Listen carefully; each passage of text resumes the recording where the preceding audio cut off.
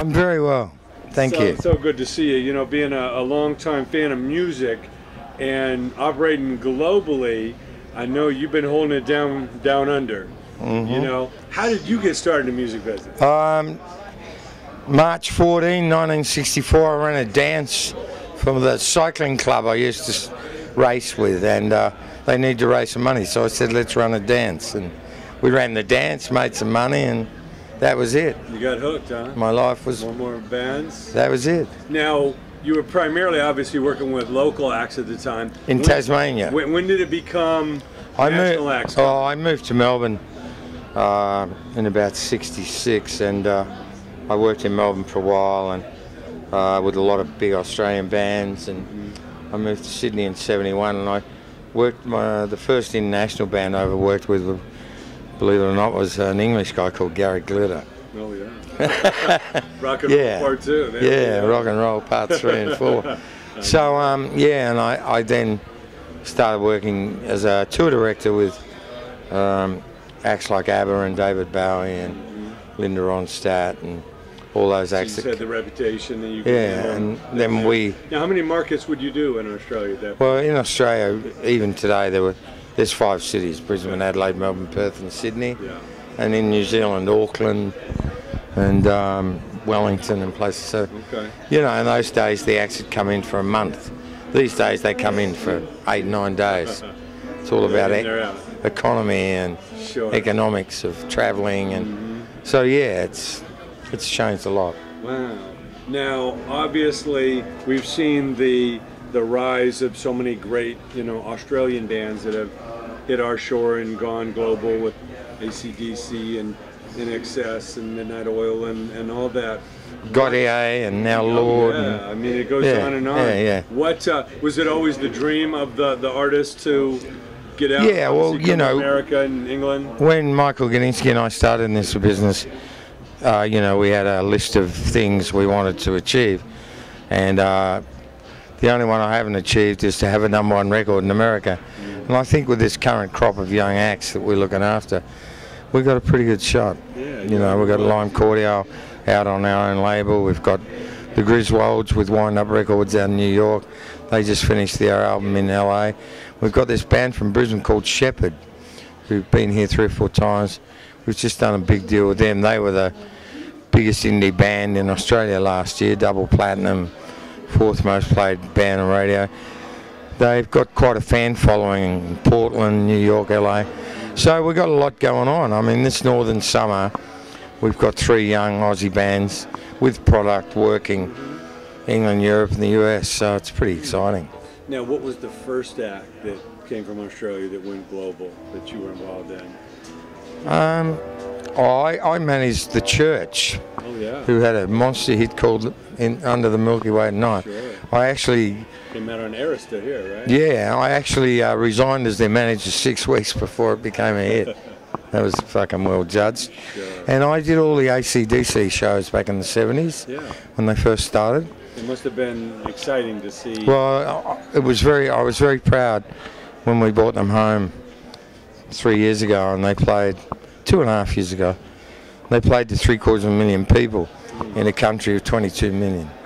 It was pretty exciting. So it was out in a big field, big outdoor festival? Oh, big stadiums, Olympic stadiums and stuff. But they could, if they had a stay, they could have played to 1 million easy. Right, sold out. So that was very exciting to be involved back in '72 when they first started, and then to, very exciting. Sure. Now, of the big American or the British acts coming through, who were some of your favorites? Any stories? Well, we did 12 years ago. We brought Coldplay out and played 200-seater clubs, and 18 months ago we played 10 stadium shows. So that's pretty exciting. I've worked with Bob Dylan since '86. Worked with Elton John for 35 years. John Mayer, we brought him in a few years ago and played small rooms, and he's back next month playing 10,000 seaters. So we really enjoy our Radiohead was the same. Robbie Williams, we just sold 100,000 tickets for September this year. It's all about getting involved with little bands and helping them become big bands. That's what we do. I was doing some promotions in LA when U2 came through, and the first show was for 600 people, which is now a church in Reseda. but the second show they played for 12 people in Anaheim. They later, of course, broke the record at Anaheim Stadium and the Rose Bowl and all that, but 12 people. Within a year and a half, they stole the show at the US Festival. And well, that's what happens. History. I mean, I toured the Police and Sting for many, many years, and you know, one of the great clubs to the stadiums. Well, one of the great stories was turning up in Boston one night in the middle of the fucking snowstorm and playing to 12 people and really having a great time and getting them 12 people really involved. And one of the 12 people happened to be one of the most powerful program managers on the Eastern Seaboard. And 2 weeks later, Roxanne was on every radio station on the East Coast of America. Who's in the crowd. Well, that's it. And I tell these kids all the time, it doesn't matter if there's 10 or 10,000. Well, that's it. Bono and Edge played to those 12 like that's what it's all about. That's what it's all about. You're there. Why not give it your all? That's it. Now, you've obviously seen the evolution of the concert business. It's become really big business now. Seem to be a lot more, you know, whatever you call it in the early days. Ticket prices. You can call it a lot of things. Right, man. There was a little wing in it, a little improvisation. Bands were probably lucky to make a profit on some tours. Now it just seems like the biggest acts are just killing it with the merchandising and the ticket prices. They make a lot of money out of merch. I mean, some of the guarantees and some of the fees that are being paid to some of these acts fucking out of control.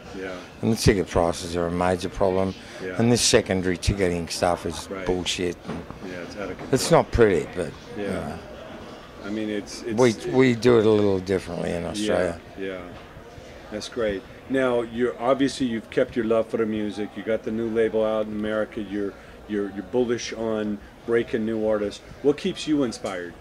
Oh, I just you know, being part of it. And I mean, obviously, I started CHUGG Entertainment in 2000 because Frontier, which I created with Michael Gudinski back in '79, they weren't really interested in little bands, and they weren't embracing the internet. And I saw in the internet something that was going to really change everything, which it has, and so that's really excited me.